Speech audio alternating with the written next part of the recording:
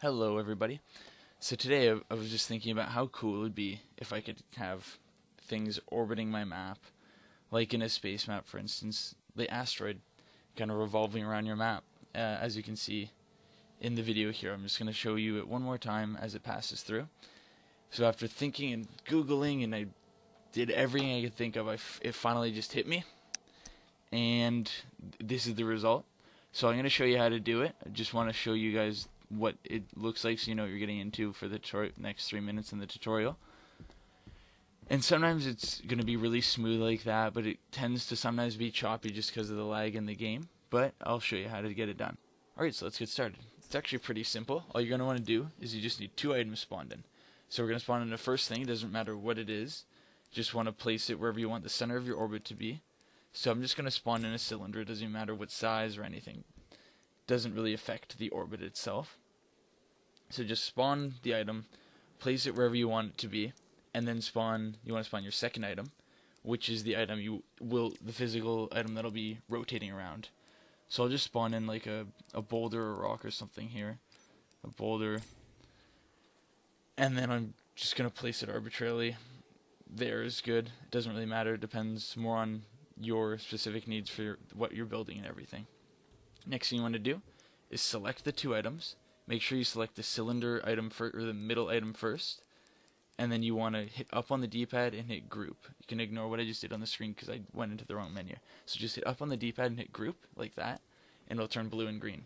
Next thing you want to do is press X, and you go to object properties, and you hit weld, and then hit OK, just like I did there. So now you're going to see the other item's going to turn purple. Now that you've done that, go to scripting and add a script.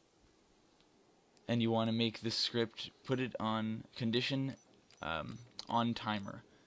So there. And then initial delay, doesn't really matter. I put it as 0.1 seconds. I think you need to have some sort of delay. And then you put on action rotate offset. Put the yaw to 180 degrees, or well, 180 degrees works the best. So once you get up to 180 degrees, next thing you want to do is just change the repeat timer to as low as you can go. So 0.1 is the lowest you can do. It's going to decrease the amount of time between each sort of 180 degree rotation. So it's almost going to be like you can't see it stopping at all. And then the next thing you want to do, just before you get this to work, is you want to change the time. It's more up to personal preference. The longer the time you make it, the slower it's going to orbit. I tend to find it does work a little better at the higher time. So here I did 5 seconds, but I'm actually going to change it to a little higher. I was just as I was doing this, I noticed that you can't actually, so you're going to see it doesn't work. At about 11 seconds it just does not work. Not really sure what the reason for that is.